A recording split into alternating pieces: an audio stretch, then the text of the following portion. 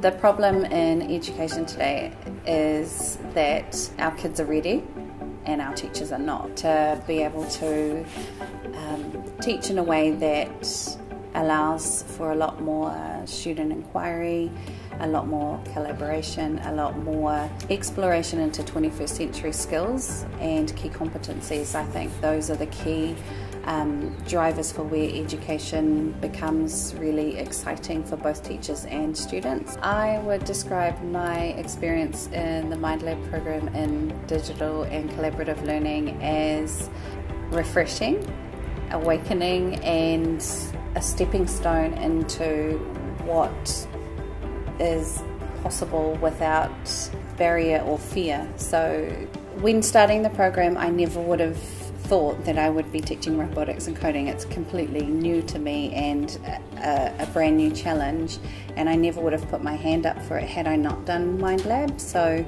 since then, my own teaching practice, the year that I was doing MindLab and then the year following, I completely changed the way that I ran my own classroom to the point where students were very agentic. They were planning for themselves and I was providing the platform for them to be able to utilize resources that I had set up, but be able to independently plan and be more driven for their own learning.